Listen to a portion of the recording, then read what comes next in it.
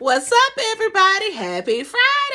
I'm Evangelist Joanie Wright here on behalf of GCT's The Set to bring you the Daily Home Bible reading for Friday, November 11, 2022. Happy Veterans Day to all those vets out there. God bless you. Now, the name of this mini lesson is A Fierce Storm Dashes Hope. That's interesting. Now, this coming from the book of Acts, the 27th chapter. We're focusing on verses 13 through 20. And I'll give you a little bit of the background. So, a storm came and destroyed the ship that Paul and the centurion were on.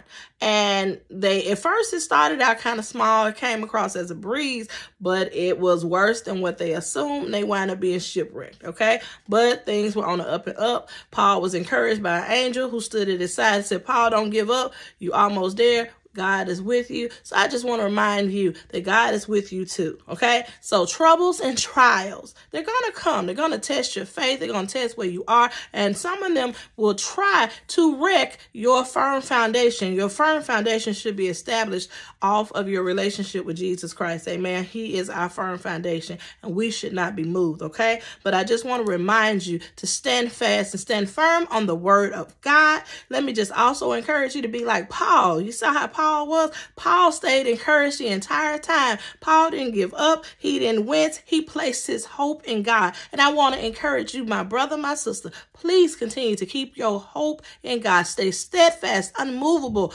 always abiding in the word of the Lord. And just like Paul, God will bring you out. Amen. God protected Paul. So guess what? He's going to protect you. So I just want to encourage you to have a wonderful day. God bless you and keep you. Please continue to like and share. Thanks for watching. Bye-bye.